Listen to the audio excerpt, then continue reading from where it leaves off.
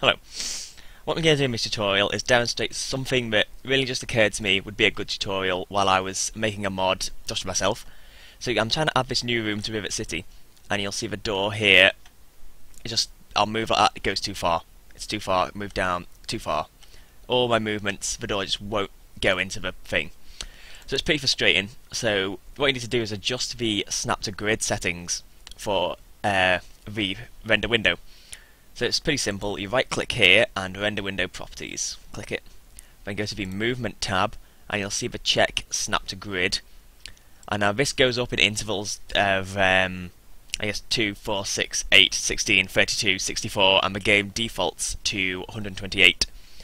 So if I just halve it like that, snap to grid 32, and hit apply and close, I can then click on my door and boom, there we go. It now has fitted in to the slot, much like that other door.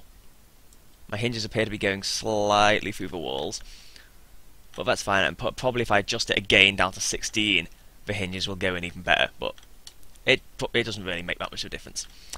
And so there you go, it's a quick little tip for when you're making interiors, because it can be very frustrating if your interior bits and pieces don't fit together, because I know I've had that experience plenty of times. I just thought that was a useful, pretty simple tutorial to demonstrate. Thank you for watching, and goodbye.